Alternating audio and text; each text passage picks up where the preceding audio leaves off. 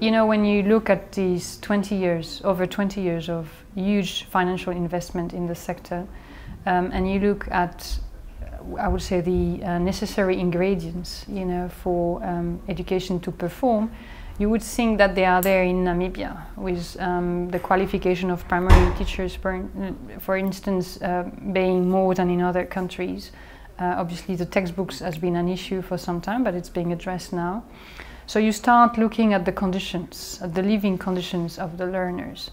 And in a country where HIV/AIDS has been high, and still remains high, but has been very high until a couple of years ago, is now around 14%, so it's still high. Obviously, the number of orphans and vulnerable children is very high in society, putting a lot of pressure, obviously, on the grandparents, on caregivers who end up with 5, 6, 7 children that they have obviously to cater for. The nutrition is an issue. Many children go to school without having eaten, and if they do benefit from the school feeding program during the week, many studies have been undertaken and show that the children don't eat over the weekends. And obviously during the holidays it's a big issue because those children are also in a deprivation state. We'll still be discussing the same issue if we don't start today looking at those socio-economic factors. Namibia might be a special case because you do have extremes in a lot of issues, like HIV/AIDS was, I think Namibia was ranking 5th until recently. Abuse on children, you know, rapes and so on, domestic violence is very high, and I think it's also ranking among the countries with the highest levels of domestic violence. So if we don't address this, you know, a child who is going back home being abused or attending, you know, or looking at the violence in his household, plus the nutrition issue.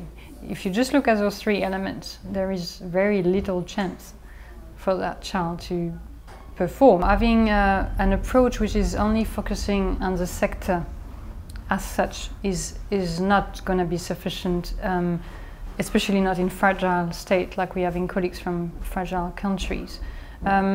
What we are trying to do is to see also how accountability can be supported, what we call the school governance. Because if your parents, your caregivers, your families, your community members are not aware of what education is going to bring to the children, then they will obviously not push the children for attending school. So now we are piloting what we call social accountability in 2 regions and in certain schools to see how it can make a difference by involving all the members in the community in trying to improve the service delivery, by having people say whether or not the teachers are there, whether or not the kids are learning, you know, that this is being it's being fed back into our sector policy dialogue, and that government can take measures to take into account, you know, what the people think